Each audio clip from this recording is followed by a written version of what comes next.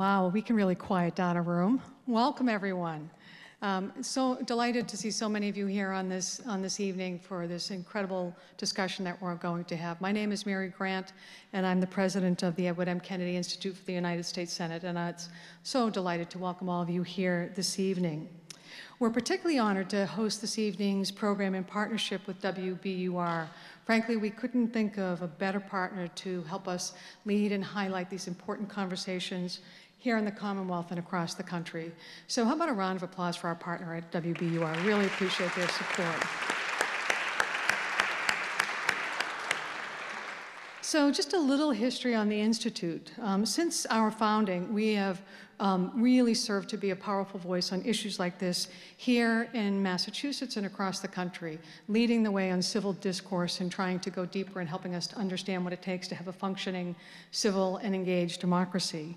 Last year alone, more than 20,000 students came through our doors, and they stepped into the role of being a U.S. Senator for the day, sitting right in these very chairs that you're in now, working on complex pieces of legislation, learning how to talk with one another, listening, and practicing political empathy. In short, solving problems. I thought we should just bundle them all up, put them in a bus, and send them to Washington. They did a fabulous job. And so when we see this energy here every day, we know that we're making a difference in our future democracy.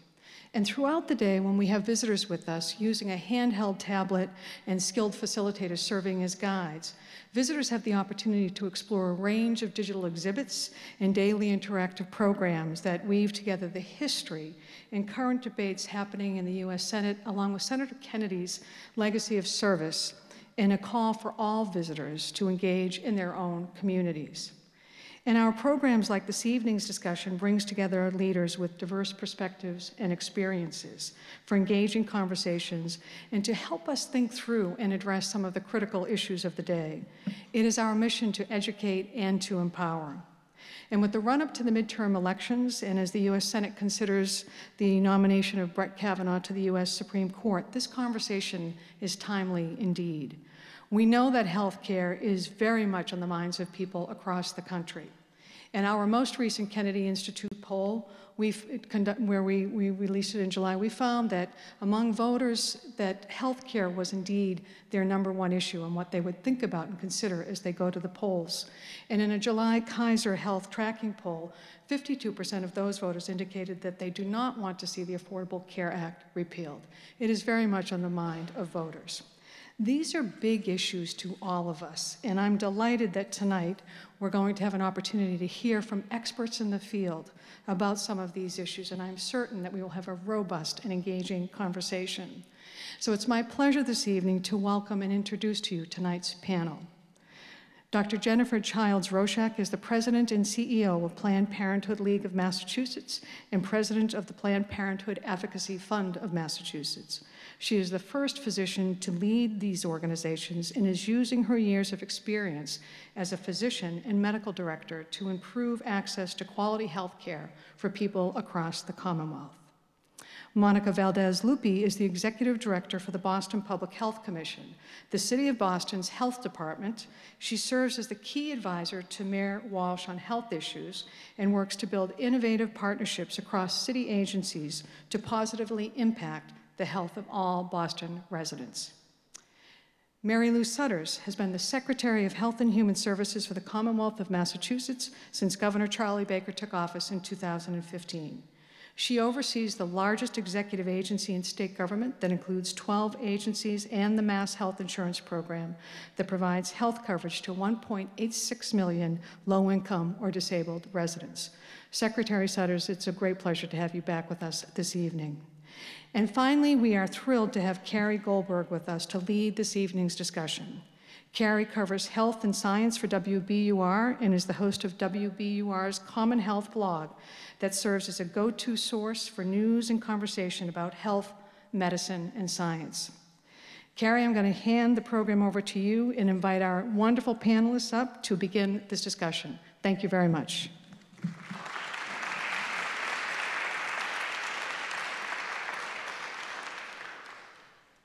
Thank you, Dr. Grant. Thank you.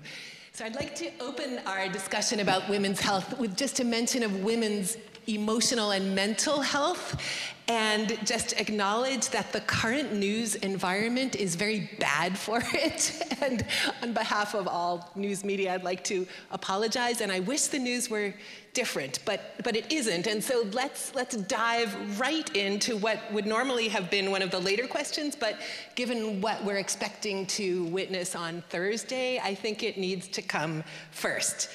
What does the pending Kavanaugh nomination to the Supreme Court mean for laws and policies surrounding women's health care? What can we expect Massachusetts to do if Roe or the Affordable Care Act is overturned? Jen, let's start with you. Yeah, so thank you, and thank you so much to the Institute and for being here, and I'm honored to be with my my wonderful colleagues. So, this is a huge deal. I think we knew what was happening with the nomination.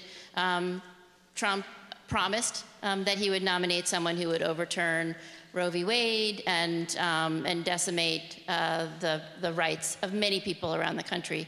You know, I am concerned about this, as we all are, I think. And, I think in Massachusetts, we will continue to push back and fight back. I think we were just talking about this a little bit before. I'd love to be in a position to say we could actually push forward and expand rights and include more people. But I think for now, we would have to really focus on pushing back and making sure that access to health care, access to sexual and reproductive health care in particular, remains as accessible as it is in Massachusetts. Marylou. So this is one of those questions where the three of us are all going to respond. And it is the conversation we were having in the back before we came out, which is the three of us in our different roles spend a lot of time now engaging in what we refer to as defensive medicine on responding to potential or actions at the federal level. We would love to spend our time really thinking about what do we need to do to address the affordability of health care, to ensure individuals have access to health care, to deal with health disparities, all those things that we know in the Commonwealth of Massachusetts. We have a long legacy of believing that it's extraordinarily important to have health coverage, and from health coverage, then really deal with the issues of access, availability, affordability, acceptability, really dive into the issues of health disparities. And not speaking for my two good friends here, I spend a lot of my time on sort of like defensive policy making of trying to ensure the things that we have in our state that are important to our state continue in our state, and to ensure that the Affordable Care Act continues. It's mirrored on the Massachusetts law. Does it need to be revised? Probably, but you can't even have that conversation. Instead, we spend our time like, we need to have the Affordable Care Act as a basic. We need to ensure that women have access to full family health planning services. And so we don't have these other conversations around what do we do to move our state forward, because we're engaged in this sort of defensive moment in time. Thank you for that question, and I want to echo what Dr. Childs-Rochek said. This is an important and timely topic for the three of us and all of you to be discussing this evening, and I think we, in our individual roles, really do reflect all the opportunities and the innovation that others are looking towards Massachusetts. And I think a couple different things that I would add to what you've both said, and we talked about this ahead of time, is that we are in a different place than some of our neighboring states, everyone in between. Having done work at the national level in DC, we're the envy. And so, again, looking at how do we continue to innovate when every day from the Trump administration, we're confronting one bad policy after another and trying to take steps here to be proactive and to prepare for tomorrow. And I think the one thing I worry about is fatigue. Given all of the crazy issues that are coming our way. We're talking about reproductive health tonight, but I think you can't separate all the issues that Secretary Sudders talked about when it comes to immigration, to just basic civil rights. And so there's a lot hanging in the balance right now for everyone. So I want to pause for 1 second for housekeeping. We will have 40 minutes of us talking and then 20 minutes for questions from the audience. So you might want to start thinking of them. So those were wonderful answers, but a little bit abstract. And I'm trying to wrap my head around, I'm trying to imagine, because it's so Handmaid's Tale, that in fact, the Supreme Court revisits and overturns Roe versus Wade. Can you paint me that picture of what then happens here in Massachusetts? Marylou. Yeah. It is, given how long Roe v. Wade has been established law, I have to say, I keep saying to people, it's established law. I have to say, it is extraordinarily difficult for me to imagine Roe v. Wade being overturned. Just as a woman who's, in her mid-60s and, watching this journey, right? What should be like my private decisions, are now out, or in the public domain to be debated. So in Massachusetts, here's the good news. In Massachusetts, we will be protected. Massachusetts has strong laws, have strengthened in the past year the laws to ensure women's rights and access to the full range of reproductive services available for us, our medical services. But that is Massachusetts. And as we were discussing earlier, we could imagine Massachusetts becoming sort of a sanctuary state for women coming here in terms of having their medical needs taken care of. However, even in Massachusetts, depending on what other things happen at the federal government, we are going to see a widening health disparity around low-income women not accessing, women who are immigrants and the like, having much more difficulty, I believe, accessing family planning services. I mean, that's part of my worry about all of this. But I will just, it is almost, it's extraordinary to me that we're at this moment in time in history, that we are, that there's such a threat to Roe v. Wade. Just to add to the concrete picture, and it is, we're grateful that in Massachusetts there are laws that protect access to safe and legal abortion, but there are many states where we see exactly what's going to happen. There has been a precursor in Texas. And what we saw in Texas was very similar to what we saw before 1973. We saw women, over 250,000 women, going to emergency rooms in Texas because they didn't have access to safe and legal abortion. So we know that that's going to happen. Complications, either back alley abortions or self-induced abortions. So we know what happens when access is taken away. And so that very stark picture of the Handmaid's Tale is very real. We'd love to put a bubble around ourselves, but the reality is we will become a sanctuary state in order to protect access. But it's going to be a challenge because it's still, the affordability piece still creates a huge barrier to moving people across basically, the entire width of the United States, save for 2 coasts. When you look at where the access problems will be in a post-Roe v. Wade world, it really is the entire expanse of the United States except for the West Coast and a little bit of the New England and into the Mid-Atlantic area.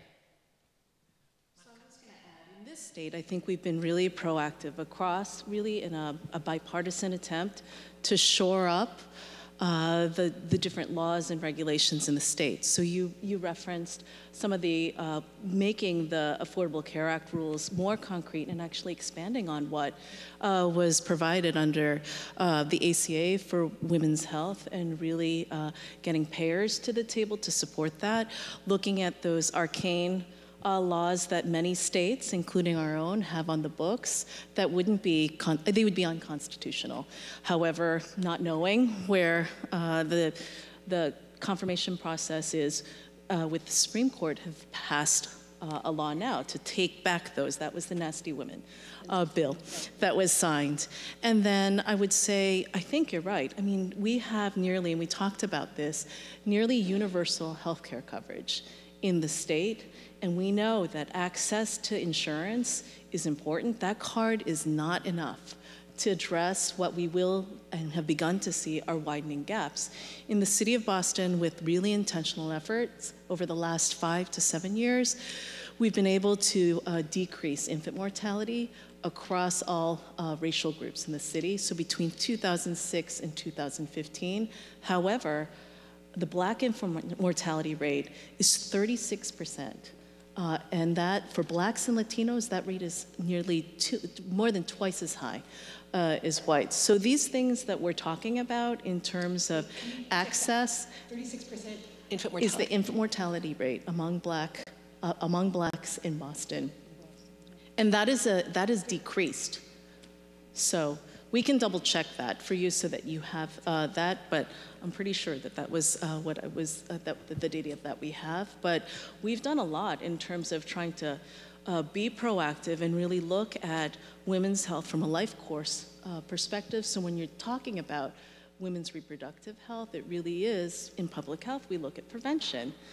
And before women get pregnant, really being able to provide comprehensive reproductive health services and asking the question about, are you planning to get pregnant this year? And depending on the answer, giving the different resources and tools that women need to make the decisions for themselves. And so that's some of the work that we're doing in the city. And there have been a couple of times recently when the Trump administration defunded something and the Baker administration stood up and said, we'll cover you. We got you, we got you.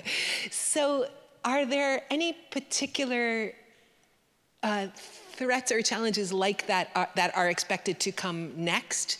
And can we expect, again, Massachusetts to step up and say, no, not letting that through? Well, the most obvious one is, most recent one is Title X, which is family planning services. So in the spring, when, I can't remember what the trigger was, but it looked like the federal government was not going to reauthorize the funding for Title X family planning services, which is about $7 million for Massachusetts. The governor filed actually a budget to actually for the coverage of Title X in the event that the federal government didn't come through. The federal government did come through. It's usually a 3-year grant, and we just got our notice of award. 7 months funding, not 3 years funding. My only solace was, my first thing was, is this Massachusetts specific or is this all states? It's all states. And we are very clear that the governor will file, in the event that this is no longer funded by the federal government, is considered discretionary funding, that we would step in to ensure that we continue to fund family planning, the federal side of the federal planning family planning dollars from that had been paid for by the federal government. Too many F's in there, sorry. So yes, we will step in. One of the challenges for a state as you think through the future is, so I'll just use our Department of Public Health, for example, which is about an $800 million agency. I had one of those moments when I realized that 60% of our State Department of Public Health is financed federally. You do the math. So if the federal government, so the state can't pick up every time, right, that if the federal government decides it's not going to fund all the things that the federal government has funded for Massachusetts. But we are very clear that as these things come up that are very important to us and the ethos of our state, the state will step up, the governor will file. And as Monica said, in a very bipartisan way, we have addressed these issues in Massachusetts.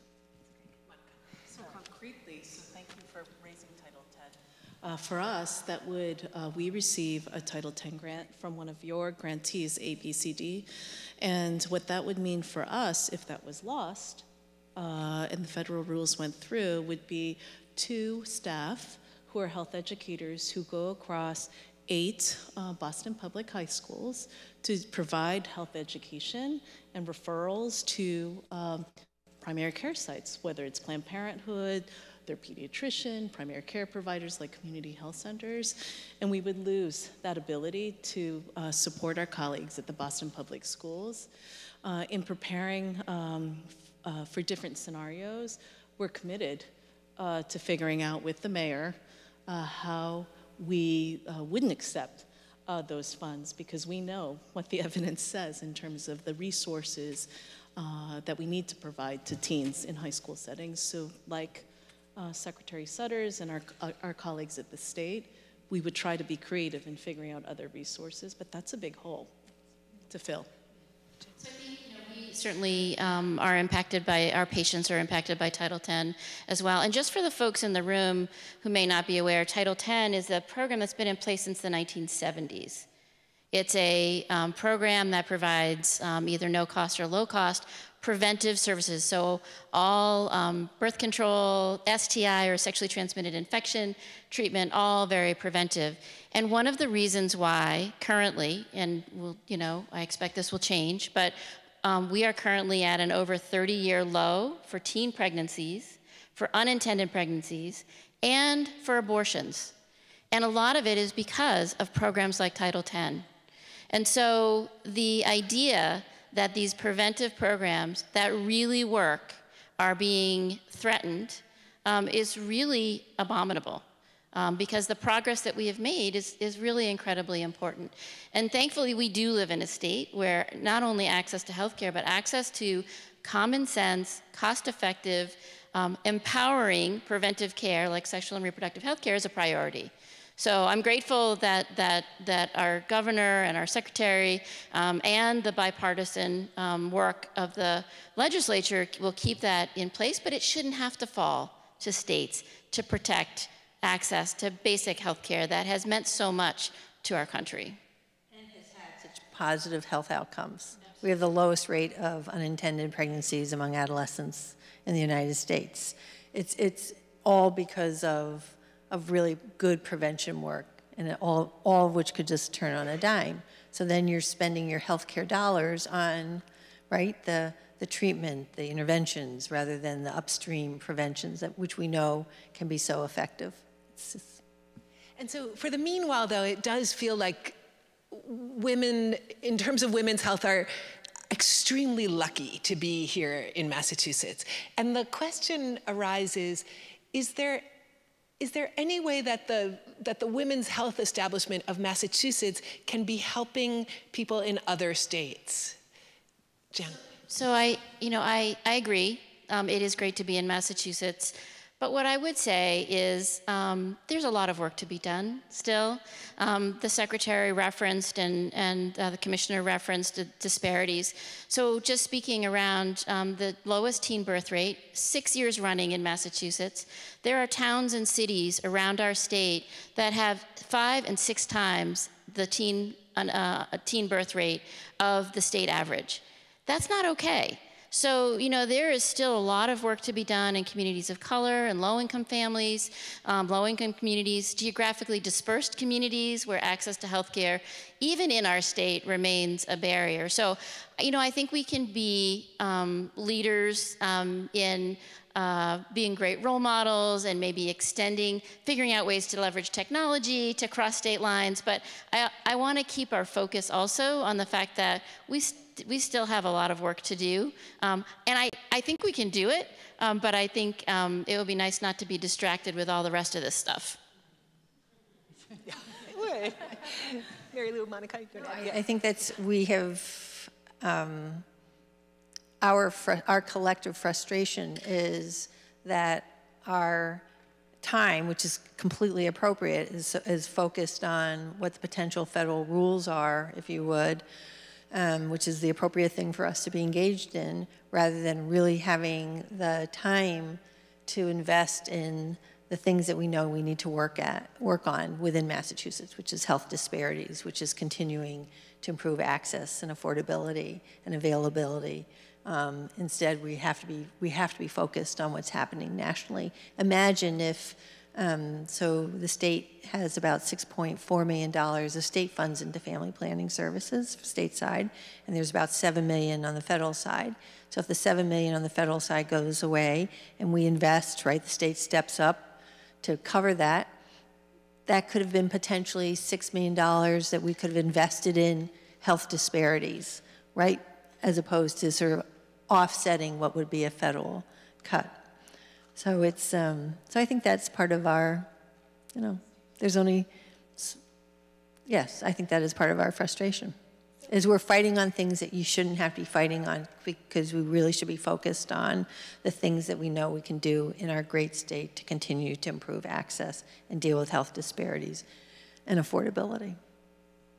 I guess the only thing that I would add is I tried, and the staff at the health department do try to be optimistic, even though every day it is a struggle. But what I will say is that I do think that as a public health enterprise, when I talk with and meet with other city health commissioners from across the country, we have never been so laser focused in terms of the issues that mean the most. And so those sort of the competition for resources at the local level, I feel like that has dissipated, because as a community, we're mobilizing against all of these bad policies and trying to take. So we're very fortunate in Boston, but we talked, there are other examples in other cities and states. And I know that this summer we worked with Secretary Sudders and colleagues at Mass Health on increasing access to long-acting reversible contraceptives. The city had filed a bill, it went to study, but again, with bipartisan collaboration and looking at what was coming down the pipeline and other practices across the country, we were able to work with Mass Health and the commissioner there, the director there, to really look at how do we unbundle payment. We know that the evidence supports that LARCs are much more effective than oral contraceptives or the pill. And we know that unplanned pregnancies, how can you deal with being prosperous if you become pregnant, like you said, in a town outside of our Boston bubble, in a school system where you don't have the supports, right? So I think that's one example where we do take lessons from other places, but are mobilized as a public health community in the state and across, I think across the country. So this was, I mean, this is, as we come together, and there was this, it was truly an unintended, so it was an unintended consequence of how Medicaid was reimbursing LARCs. And it was from the Boston Public Health Commission and others, and Boston Medical Center, that we realized that the financing of how Medicaid was paying for this was creating a barrier. And maybe it's good to have a secretary who's a female, and we sat at the table and we figured it out, and that has absolutely has changed. In addition, the governor we, starting in October, November, are rolling out a statewide initiative of working with providers on educating them around LARCs to really increase the access to LARCs across the Commonwealth of Massachusetts, about $1.7 million a year for 5 years to really, yep, well, and we don't promote that, we don't publicize that very much, but it's really trying to promote provider education, provider uncomfort sometimes around LARCs and the like, and to really promote access. So again, in Massachusetts, we are continuing, I think, to improve access, but again, I think all of us are very focused on what's happening in Washington. It's hard, you have to be. Were you saying, so in other words, is it across party lines even that public health commissioners from all around the country are kind of laser focused on? Yes, yeah. Across party lines, but they are turning to us, so commissioners on the coast, to lead. So it really depends on your context, but even in places where you might think, we had visitors, for example, from Kentucky, and they're innovating there. South Carolina we talked about as an innovator and has been a leader around because they have such restrictive laws in terms of women's health and reproductive health. So they're focused on a cost-cutting measure, preventing unintended pregnancies. So that's the language. When you're looking at the language, and when I worked in DC, that you have to look for the right language, and the language that plays well in those more conservative red states really is, show me the money. Where's the cost savings? And so public health, state public health officials have been very creative in matching the evidence with, by the way, working with our Medicaid agency, we could contain costs, and that could be diverted and invested in public safety or transportation or in education. So those are other creative ways, I think, that others are looking at the issue. And what about, Marylou, feel free to dodge this if you want. What is it like to deal with the Trump administration officials these days? And what's everyone. What's the key? Just as Monica found the key, what's the key with them? So so I am grateful that it was at the end of the President Obama's administration that I had to renegotiate a very large $1.8 billion Medicaid waiver, which is expanding substance use services extraordinarily in Massachusetts, as well as preserved our safety net of about $1 billion. So we have a safety net care pool, which sort of sustains our hospitals and community health centers, and this is not a partisan statement at all, but the prior administration had negotiated a 5-year waiver, but it was only funded for 3. So when I first became secretary, I was like, so where's the other 2 years of funding in this? But for a lot of reasons, because it was the end of an administration, they hadn't completed the negotiations, so I had to complete those negotiations. We took it upon ourselves to actually negotiate a new 5-year waiver, so it doesn't expire until 2022, and I'm grateful for that. And you can read between the lines on that. Why? So it's a very it's on transactions. What I would say it's a transactional relationship that between like a particular issue, particularly on the Medicaid side that we have. So it's like on that specific issue, and that's what we talk about. The governor works with our congressional delegation.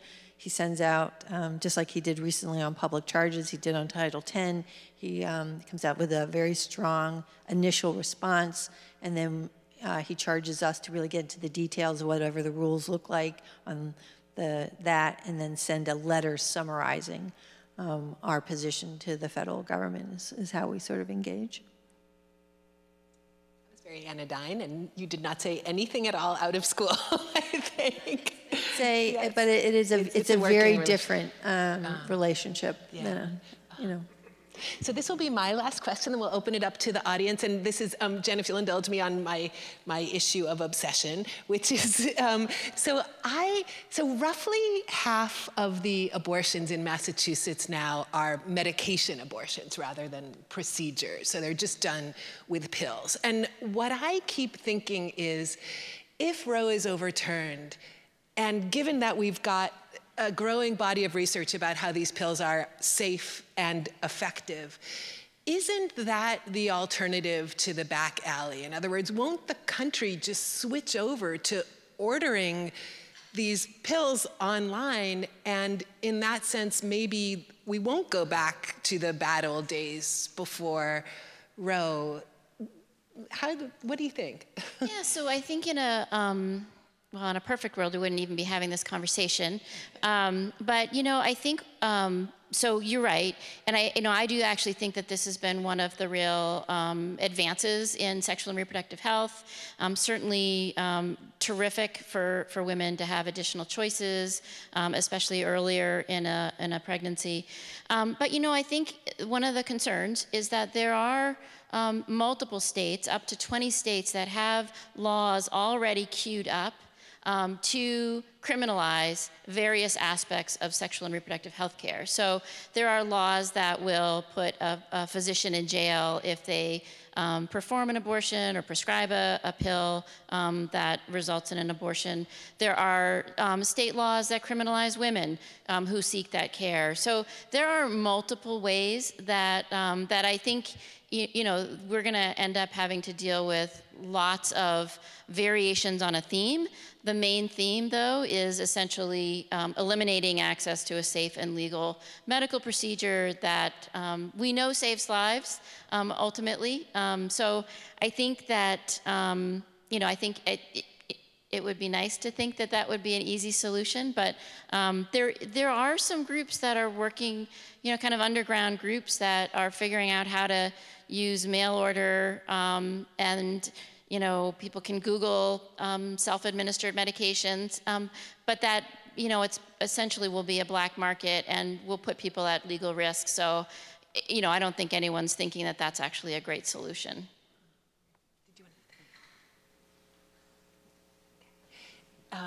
And then the other, sorry, truly last question. We were talking before about a sanctuary state, which also could, I mean, it raises the prospect of abortion tourism to Massachusetts. Is that something that Planned Parenthood has thought about? Well, I don't speak for the whole organization, but I certainly have thought about it, because, you know, as a family physician for over 20 years, I had patients who went to, you know, all sorts of places for all sorts of things that were much harder to do than have an abortion. So, you know, I think you go to India for your cardiac, you know, cardiac surgery, come to Massachusetts. You know, I think that the care that we provide at Planned Parenthood, and I'll just say, you know, it's high quality and empathic and non-judgmental, and you know, that's what we're going to keep doing. And our doors are open for anybody who can come. And if we get to the point where we have to figure out how to help people get to see us so that they have a safe, respectful, autonomous decision-making process, then we will do that. I don't know exactly what that looks like, but I imagine planes flying and Airbnb and all sorts of creative ways to make sure women have access to safe and legal abortion. Abortion is such a personal and complicated decision. It really should be a private decision. It's hard for me to imagine that it's like a, you know, a tourism kind of event, right? That people are like, oh, I'm going to go to Massachusetts for Cape Cod and go have an abortion. I think it's an extraordinarily personal and difficult decision, which I think what makes this such a troubling time. That really what should be a very private, personal or family discussion with a trusted physician or provider of theirs to make should be in the privacy of that medical office, that clinic office. And it's become so extraordinarily politicized in a way that I think for someone who's growing up in the women's right movement, and my first books was Our Bodies, Ourselves. I mean, I just sit here, not as secretary, but as a woman, just part of this is just extraordinarily troubling that we're even having this conversation, quite honestly. In not just Massachusetts, but really in our country. Because we will, again, in Massachusetts, for women, we will be protected. I can't imagine that ever really undoing in our state because of the laws, because of the ethos of our state.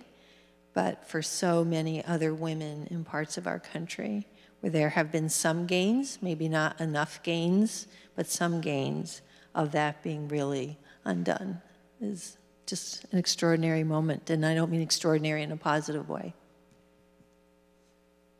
So I would say that I think that notion, looking into the future, and the tourism, like you know, abortion tourism, I agree. I mean, I think we think about the disparities, and I just double-checked. It decreased by 36%. We'll get you the infant mortality rate. Yeah, sorry about that. Yeah, relative. It was a relative percentage. Sorry, lots of cramming.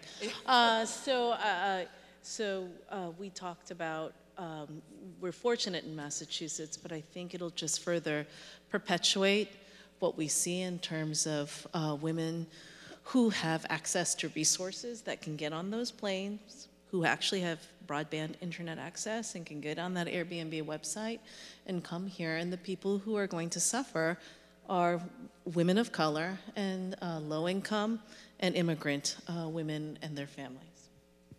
Can you envision efforts aimed specifically at helping them? Yes. Like, what would that look like? Yes, yeah. I'm shaking my head. Yes, absolutely, because I don't, you know, this is not a have and have not situation, and should not be. It just makes it that much harder.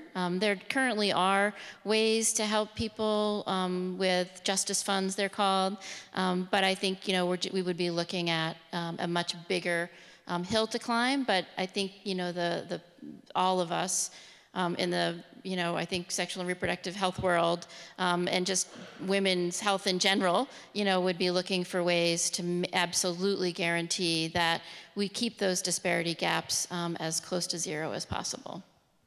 But it'll be a challenge. So you think like a huge philanthropic effort or something like that? Potentially. Yeah.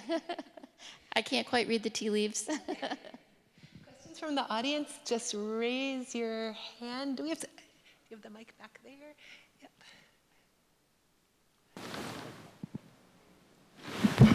So I am currently a master's degree student in clinical social work. What advice would you give? Former social worker, right?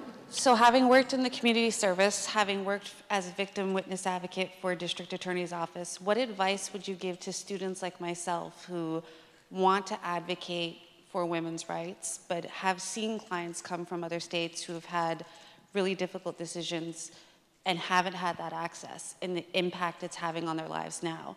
What would you suggest to someone like me, who's a year away from graduation, that I could do to advocate for women going forward? Are you going to stay here? Don't know yet. Okay. Make sure everyone votes. Yes. I mean, I say that, I'm frustrated, I'm not going to vote. You know, I'm like, no, you want to vote.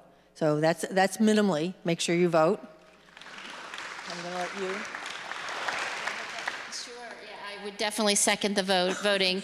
But I also think, you know, stay involved, you know, really, I think, you know, get involved with an advocacy group that feeds your soul a little bit too. I think the work is hard, so you know, find your village, because it's going to take a village for all of us. So I think, you know, try to keep that balance, so you keep your optimism and you keep your energy up. I was going to say, while this has been sort of a sobering conversation, none of us would be sitting here if we didn't have hope that we can't continue to move this. And so if we've been sobering, I think it's just the moment in time, but none of us would get out of bed in the morning if we gave up hope. So keep the fire in your belly and keep hope. And social work will benefit for your graduation year. And I do lots of networking, so you can, I answer all my emails. I'm a little slower than I used to be. We're actually looking for 3 social workers to work in our school-based health center. We can talk. But the other thing I would say, and what you've just shared with us, is your story. And you're seeing people from other states. And so to find a way that you can channel what you're seeing on the front lines and in the trenches and lifting those up and sharing those stories, that's what policymakers need to hear, are real stories, not just the data. And accurate data, not like I just shared, but really the stories to bring the data to life. Right. Data helps create the environment for the story. It is the narratives that give life and the sense of urgency and passion to move issues. Questions? Where's the mic? Oh. Hi, I'm an OBGYN nurse practitioner in the city, and I take care of patients. I think I've met someone from every country that exists. It's really a great job. But I take care of a lot of immigrants, some of whom are here undocumented, and I'm particularly troubled by the recent machinations of whichever 3-letter nasty agency is tormenting our immigrants these days. In particular, the government charge. Would things such as benefiting from Title X birth control pills be considered a public charge that would prevent one from pursuing a green card just seems as absurd as anything a novelist could come up with. Is there a question?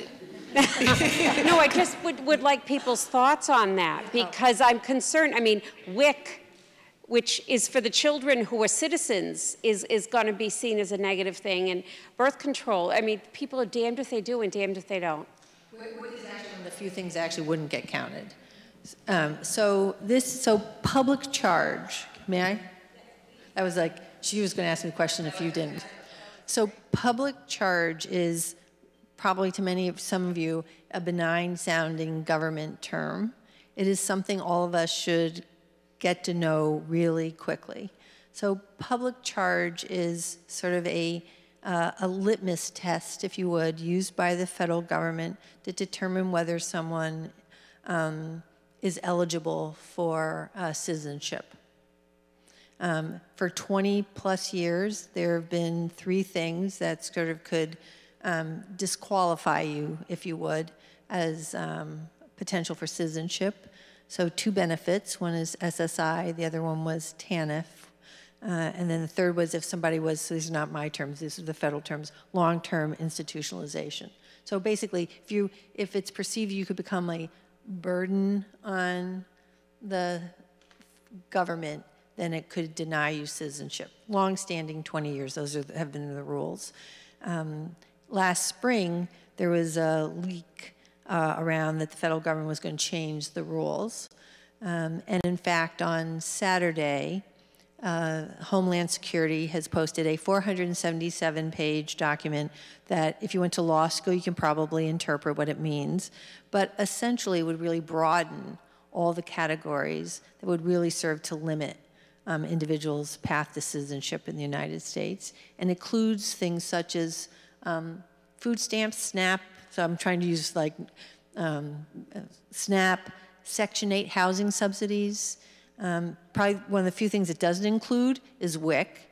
It would include Medicaid, and it would really serve, it also discriminates individuals over the age of 61, under the age of 18. So if your parent was here, and you're born and you come from another country and you're on Medicaid as a child, that could disqualify you as being eligible for citizenship as an adult. Individuals who come here on employment visas or educational visas who then apply, and if you're in school in Massachusetts, there's a requirement that you have to have health insurance, and lots of people are poor, so they're on Medicaid.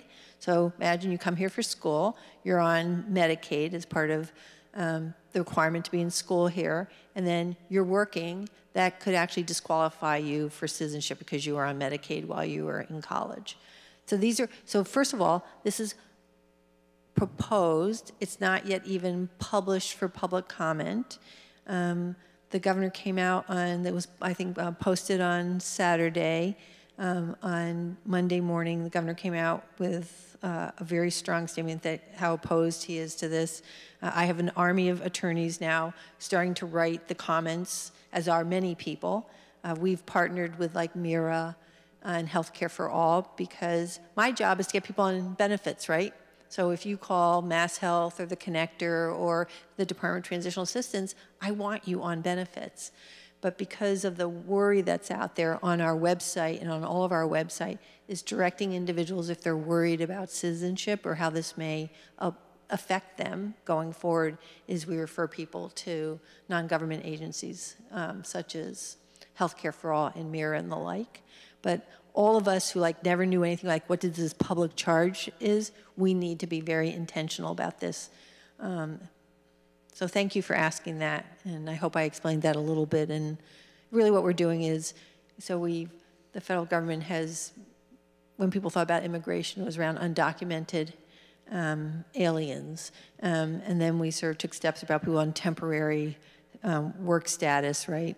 And now this is really around legal immigration, a pathway to citizenship, which is the backbone. 1 in 6 residents of the Commonwealth of Massachusetts is foreign born. Just to put this, 1.1 million people in our state. These are our neighbors, these are our employees, our employers, this is our community. Thank you for that.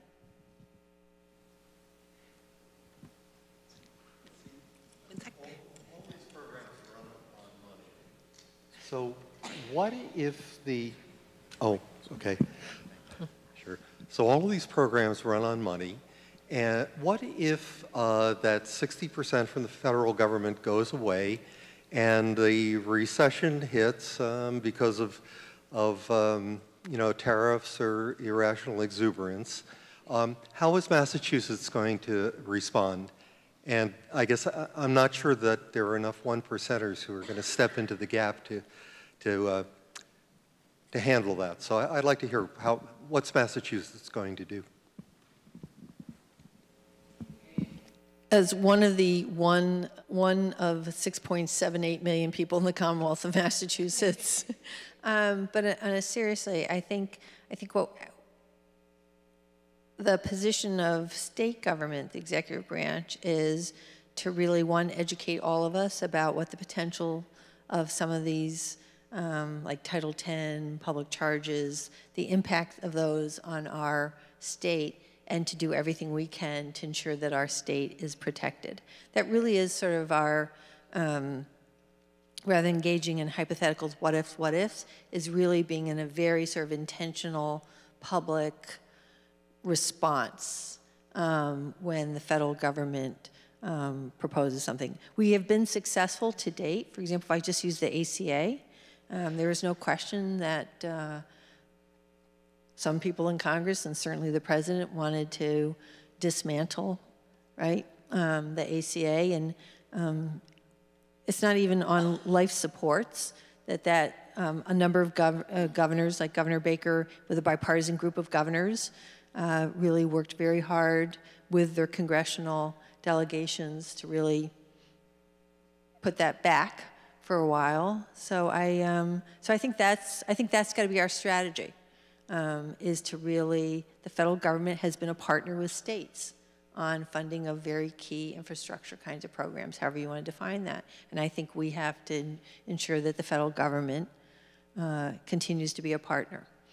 When we have recessions, we prioritize what are our safety net services, and we build up from that. I'd just like to add, I think, you know, during times of recession or difficult times, or even during regular budget season, I think we all, whether it's a state-based or, you know, personal finances even, you know, you have to prioritize, and you have to make smart decisions around things that have really good return on investment. And very few things have better return on investment than birth control. And healthcare in general, but birth control. For every dollar spent on birth control, you save $7. So it is a good investment to be thinking about some of these programs. Maybe not every program, but you know, I think the preventive healthcare piece is well proven to be a really good, and not only the right thing to do, but a really good investment in good times and bad times.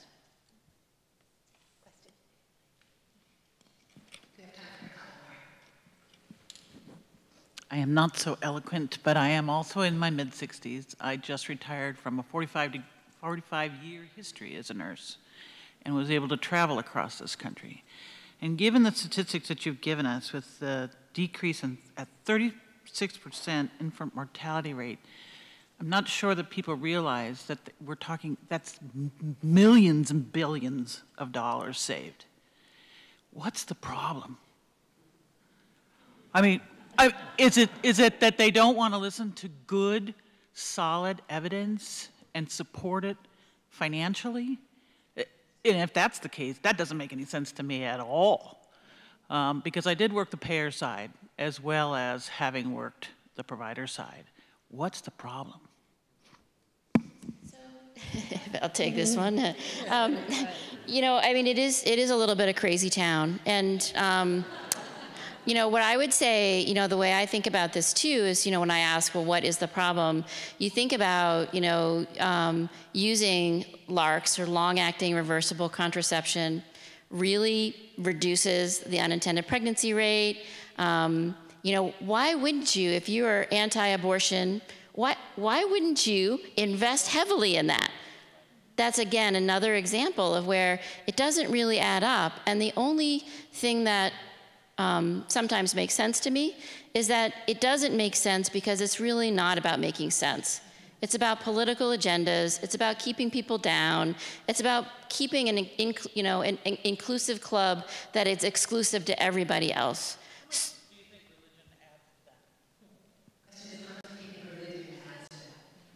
I'm not going to answer that one.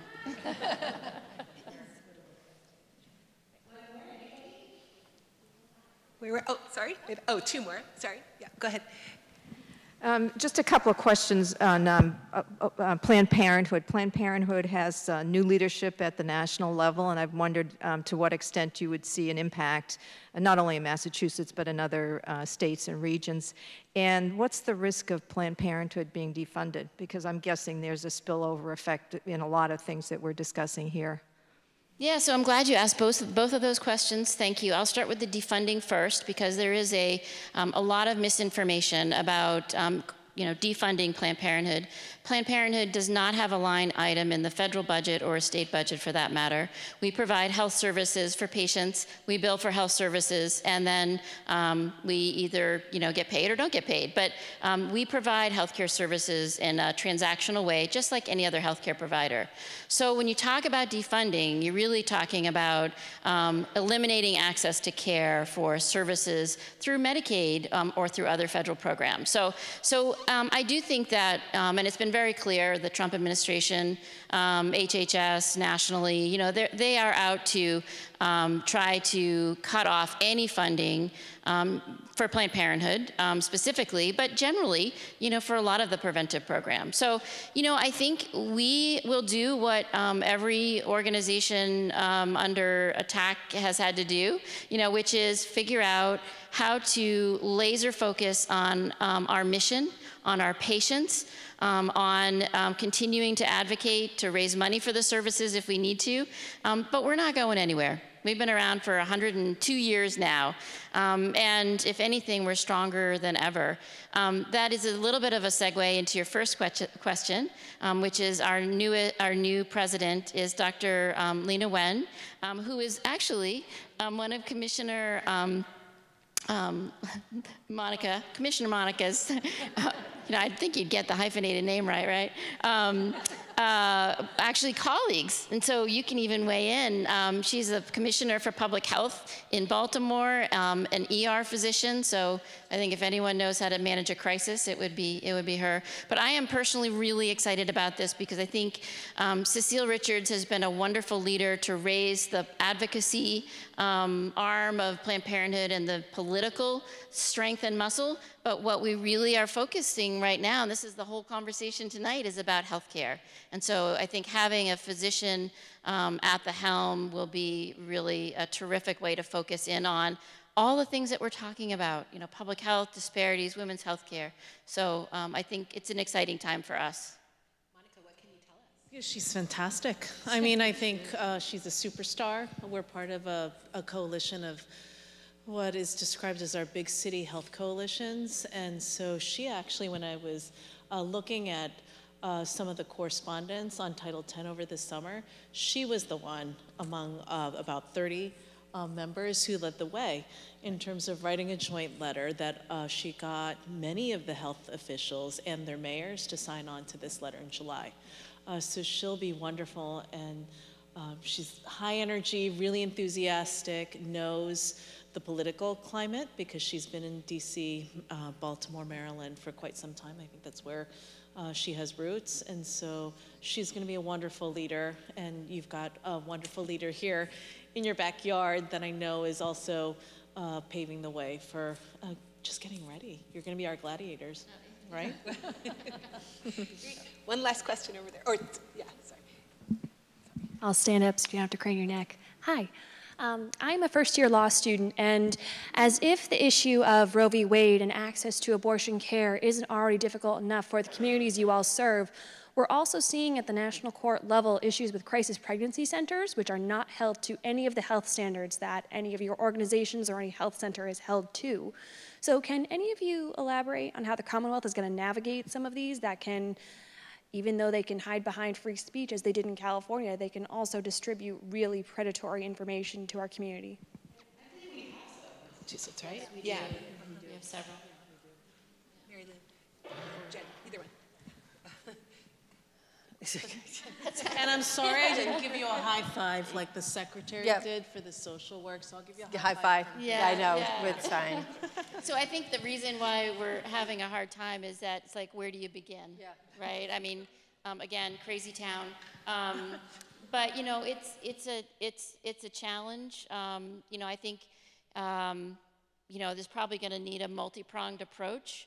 And I'll let the secretary jump in, but you know, I think from my perspective, especially as a primary care physician, you know, it's making sure the clinicians are aware, the public health officials, the people who are on the ground caring for patients, that patients are aware. There's definitely a buyer beware part of this as well.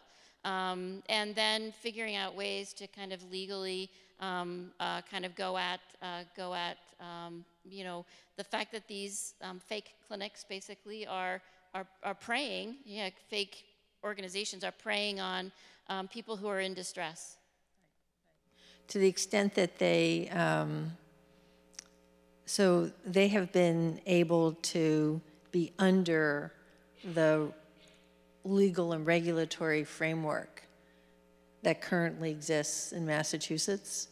And one of the things we're sort of looking at internally is what are the legal and regulatory frameworks that I can put in place in order to not only allow them not to expand, but to really call them out for what they are. And it's, part of it is, one of the things we're looking at is actually sort of what I would call sort of false advertising of what they say they are, but what they really aren't. And it's, as you point out, it's like they're this very hazy sort of area, which has been sort of, which is confounding in part. Yeah. So who could enforce that? Or are you figuring it out?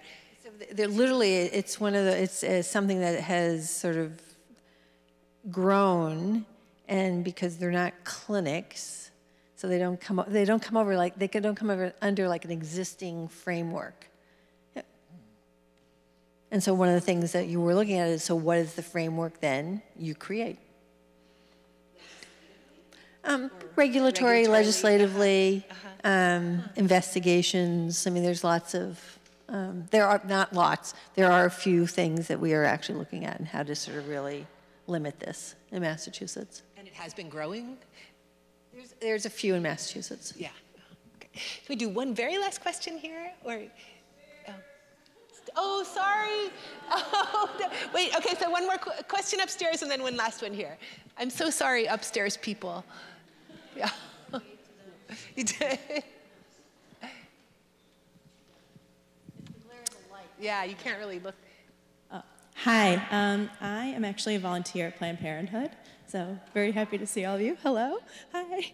I was wondering if you could speak a little bit about, especially given all of the discussions around consent and sexual assault and everything that's been in the news this week and last week and many years before that. If you could discuss some of the programs that the state is funding as well as that Planned Parenthood has around educating around consent.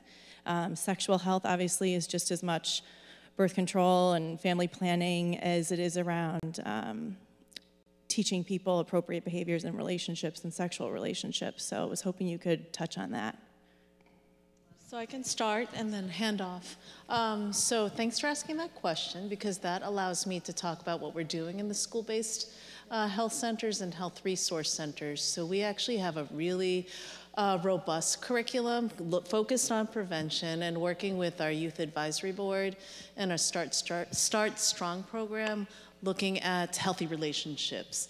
We got a lot of attention in the media over the summer and earlier this year on a curriculum around pornography. I didn't know until we dug into it that the students were spending so much time in the curriculum looking at pornography and all the, and I'm sorry, my daughter's in the audience here, so cover your ears on it. But being able to, Because our youth are seeing it and having access to that and teaching them and giving the tools to young people about that's not what a healthy relationship looks like. And social media has perpetuated the magnifying glass and sort of this reality TV, YouTube mentality with our young people. So we do a lot of work with our health educators and through our young people who are part of our Boston Area Health Education Center to provide them those tools. And that goes throughout the high school years. I also wanted to mention the Family Justice Center, which is a program that we do in partnership with the district attorney, mayor's office, and the commissioner, the Boston Police Department. And that program provides a safe, welcoming space to women, victims and survivors of domestic violence, sexual assault, and child abuse. And if you want more information on that, we can provide that offline as well. I'll just give you a quick and then I'll hand it over. Is that so across Massachusetts, so outside of Boston, includes Boston, but outside of Boston. So for all the school-based health centers, we've removed any referrals to school-based health centers, so students can go in and have access to the school-based health center initially, and without any information back to their insurance on the Medicaid side. So we really are trying to open access for those schools that have school-based health centers. So open access, no questions asked. And that, again, was one of those things when I was going around Massachusetts. I was out at the Hilltown Health Center out in the Berkshires, and they were talking about, they were worried about having referrals and the like and consent, and we were like, and then I was in Worcester, and I heard the same thing from the Family Health Center of Worcester. I was like, you know, I came back to the office, I said, I think we have a potential of one of those unintended consequences that was limiting access, and so literally announced with all the League of the Community Health Centers, so we've eliminated in school-based health centers any referrals, so students can just go and get the services they need. So thank you for asking that question. I mean, I think the services, expansion of services, and even just the fact that there are school-based health centers is really important. But the question that you asked around consent is just critically important now more than ever. And, you know, when I travel across the country and meet with my colleagues who are from all over, one of the things they always say is, oh, you're so lucky, you're from Massachusetts, you know, you've got sex ed. And I said, no, no, no. We do not have mandatory sex ed in Massachusetts. So it depends on what school district you're in, whether you're going to have access to sex education that talks about healthy relationships, that teaches about consent, that's inclusive, that includes LGBTQ curricula, right? So that is one of those things that we have spent 8 years advocating for across the state. There's overwhelming support across the state among voters. Parents, 90% of parents of people in Massachusetts feel that schools in Massachusetts should have sex ed in high school, and over 80% believe that in middle school. Yet we are still really having a hard time thinking about having curriculum in schools in Massachusetts that is inclusive and that talks about consent. So I am so glad that you asked that question, and I hope that everybody in this room is talking about this and making sure that sex education and consent curriculum is really a part of every young person's growing up, because it's really, it's what we're seeing today. It is evidence that is way overdue. Put in a plug for the Get Real curriculum that Planned Parenthood developed, which my kids did in middle school. And I wrote a piece for WBUR that was headlined, I think, I never expected to love my kids' sex ed course, but I do. And it actually had them role-playing consent. And so they could really work stuff through in their heads in such a healthy way. So Get Real, it's really good. Yeah. Great. I think we should probably, unless we do this very, very last question, people upstairs, are you well enough? Oh, no. Okay, this will be this, and then the person in the gray, and then that's really it. And then I'll hand it back to Dr. Grant. Yeah, yeah. Okay. I'm an OBGYN physician assistant, and I currently practice up on the North Shore. I'm a huge proponent of the LARCs all over the place, and I was really interested to hear that you were talking about some funding for a program, because I will tell you one of the problems that we run into specifically postpartum, we do have a fair amount of immigrants up on the North Shore, and it's difficult for them to get transportation because there's not as much public transportation, and there's a huge barrier right now where we cannot, even though ACOG says and all of the professional medical societies tell you, you should be putting an IUD in postpartum if that's what the woman wants. Because of hospital payer barriers, you can't do that. So I'm just wondering if some of this funding you're talking about is going to go towards making that more accessible for these patients in the hospital before they leave, so that it doesn't require a separate visit. So it's not a Medicaid barrier any longer.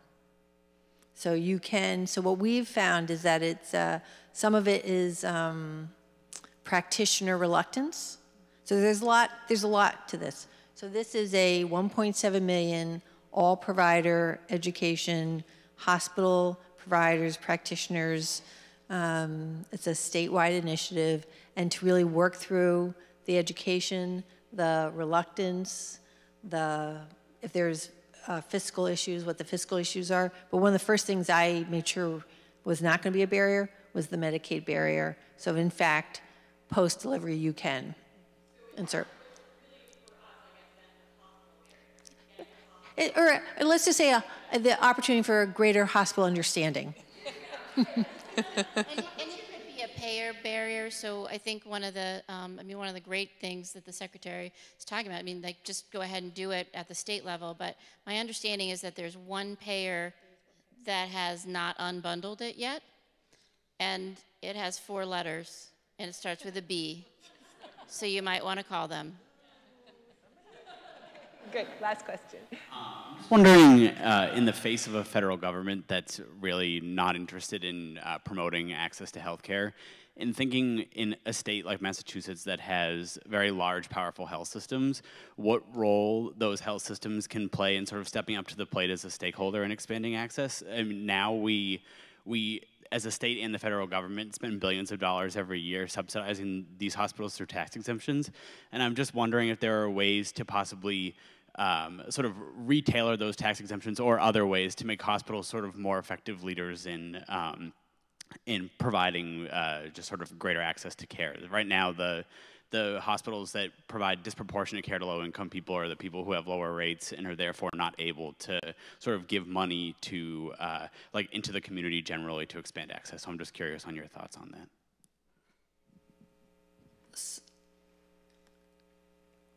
I mean, I actually, maybe this is, and I don't mean this to be a contrarian view, I actually think that our hospitals and community health centers, and not just our safety net hospitals, do try to actually provide treatment for individuals. And if no one wants to go through an emergency room to get their medical care, but we know that so often for people who don't have insurance or for whatever reasons do go through emergency rooms.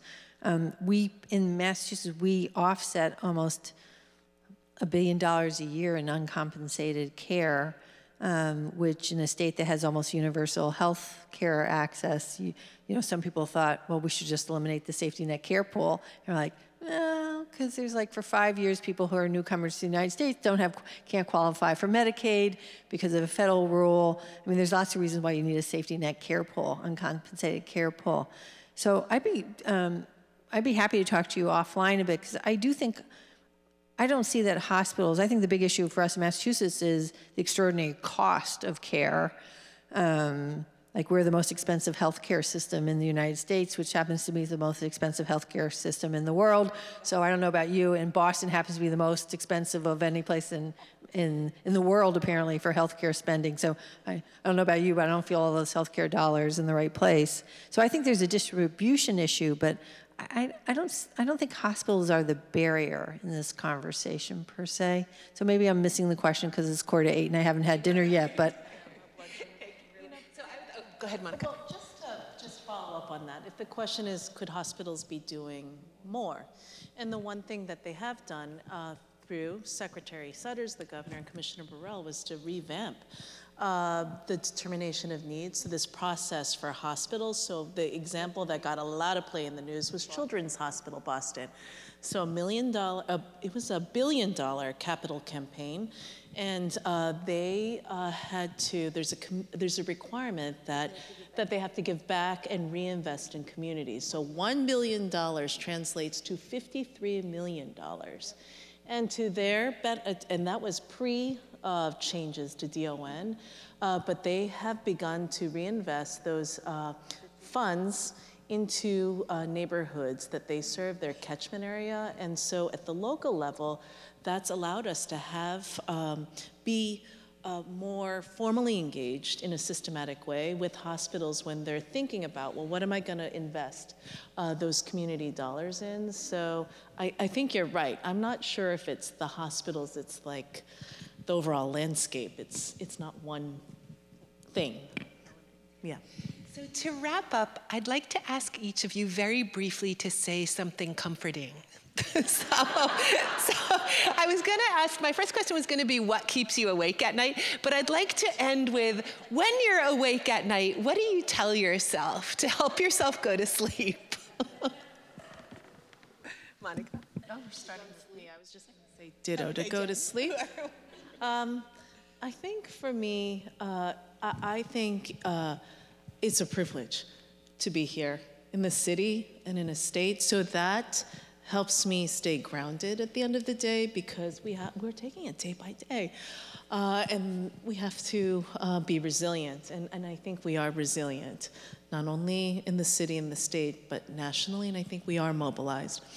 So I think that's one way to cope. Hopefully that's comforting, is that we're in a good space.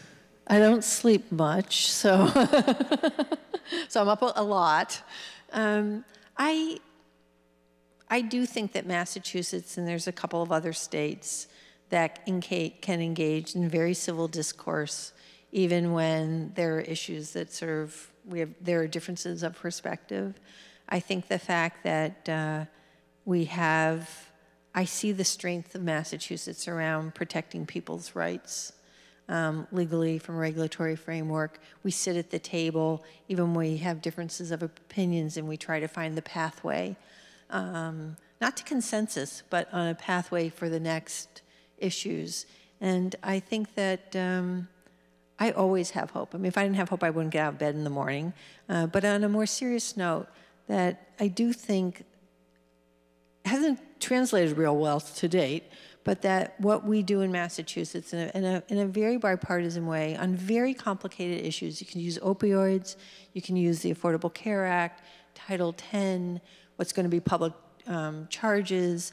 It really brings people together in Massachusetts, and we have that strength in numbers. Our next challenge is taking it outside of our borders, our boundaries with other states in a greater collective, if you would. We've done it on some individual items, but I do think I am grateful every day that I live in the Commonwealth of Massachusetts, even with all of our issues. And we have many here that we need to be spending our time on, but that we live in the Commonwealth of Massachusetts. I'm very grateful for that. So I would echo my colleagues, but I am very optimistic. I mean, I look around and I see people energized, and I see them excited and engaged, and they're doing things, and they're gonna do it. And so I really feel, my kids are 20, almost 23, and 26, and they are more engaged in politics and civil life and getting out and voting, and their friends are. And so I look around the room, and I would echo, I think, what the Secretary said before, make sure everybody that gets out and votes. But, I think that wave of engagement and sense of, what, we're going to take back our country, that gives me great hope and great optimism, as long as I can stay in Massachusetts, too. Dr. Grant, I'd like to invite you up. Yeah, before we started, we were talking about the Massachusetts bubble. Like, can we put a wall around the Massachusetts bubble? So first of all, I'd like to just thank Karen for facilitating a wonderful conversation. Thank you.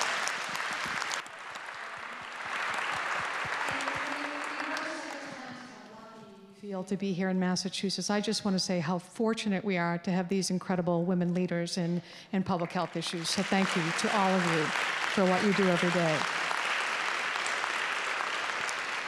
You know, public service is not easy. It's not for the faint at heart, and so thank you for all the work and the sleepless nights and reading through 472 pages of documents so the rest of us don't have to do that. So much appreciated. And so, Carrie, I'm going to also take your charge when you say what gives me hope. I just spent the last 16 years leading college campuses, and there is a wave of energy and excitement happening on college campuses across the country. And 10 years ago, in August, the guy whose name is on this building at the Democratic National Convention said these words. And so let me just have this be the note I end on. But a quick thanks to my team here at the Institute for putting on a wonderful program, to WBUR, our partner, to Claire Cooper, Summer Ordaz, and all the folks who make this happen. But let me leave this with you so that we all leave here on a hopeful note. And this is Senator Edward M. Kennedy. For me, this is a season of hope. New hope for a justice and fair prosperity for the many, and not just for the few. New hope, and this is the cause of my life. New hope that we will break the old gridlock and guarantee that every American, north, south, east, west, young, old, will have decent, quality health care as a fundamental right and not a privilege. We still have much work to do, but the fight goes on. Thank you all for coming. I hope you'll come back.